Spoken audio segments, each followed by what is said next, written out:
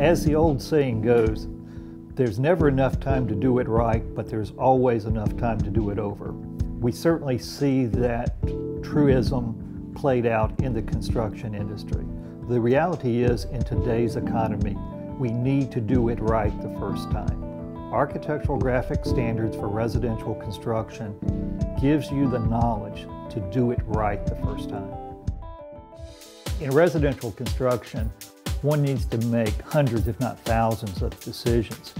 In order to simplify the decision-making process, the organizational structure needed to recognize what the issues were and how people would make those decisions. We began by organizing the book in various sections. For example, we have a section that looks at both habitable and uninhabitable spaces as well as exterior living spaces. We looked at functional building elements, such as the shell of the building, the enclosure, the structure, the interiors, the services, as well as the building site. From there, we looked at materials. These are basic building materials that may be used in different elements in the building. The book also contains a section on contemporary issues in residential design and construction. Issues such as building information modeling and sustainable rating systems as examples.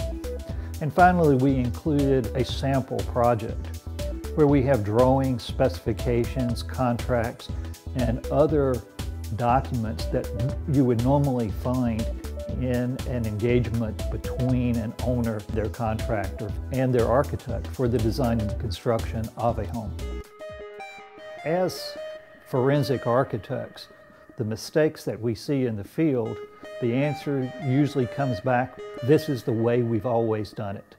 And the way that we've always have done it is not always correct. The intent was to look at the correct construction methods and to show those in graphic form, and then text to supplement the graphics explaining why this is the correct way of construction.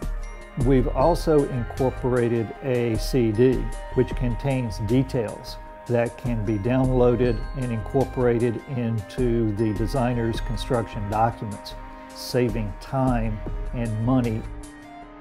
We wanted to represent in this book what is the state of knowledge today. New in the second edition is the incorporation of the International Residential Code sites. In many of the details, we've actually included references to the residential code so you can see the code requirements. Architectural graphic standards for residential construction is not just the work of our small team.